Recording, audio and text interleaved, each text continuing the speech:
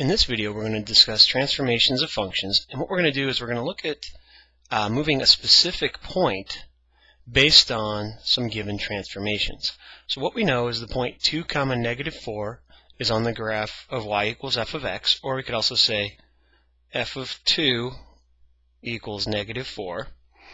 What we want to do is find out what is the corresponding point that's on y equals 2 times f of x minus 1 minus 3. So we want to look at what transformations we have going on to figure out what the new point will be. So first off, let's look on the inside. We see right here that we have x minus 1, and when we subtract 1 on the input, what that's going to do is it's going to shift our graph right 1 unit.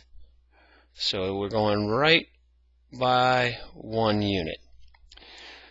I have another video that explains why exactly that is. I'm not going to go too into that now. So we know we're going right 1 unit. Now we want to see if there's any other horizontal shifts, or translations, or reflections. And what we see is there's nothing else being done on the input. So this is really the only thing that's going to be done on the input is it's going to be moved right 1. So I know that what's going to happen to this point is it's going to get moved right 1, which is going to affect the x-coordinate. That's the only thing that's going to affect the x-coordinate. So on my new point is going to have an x-coordinate of 3, and then we need to find the y-coordinate. So now we're going to go see what kind of vertical transformations we have. First, we can see that we have a 2 times f of x, because this is on vertical transformations, it's going to follow order of operations. What that's going to do is going to be a vertical stretch of 2. So vertical stretch by a factor of 2. That's going to double all our y values.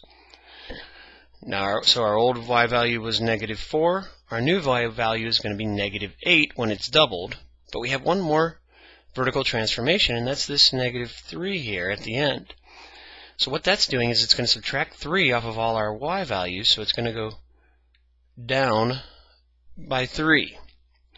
So we got two things going on with our y values. So we're taking the -4, and we're stretching it by 2, and then we're moving it down 3.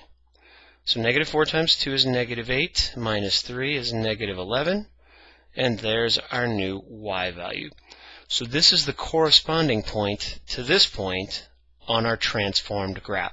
So the point 2, -4, when we do these transformations to our function, whatever our function is, the new point would be moved to 3, -11.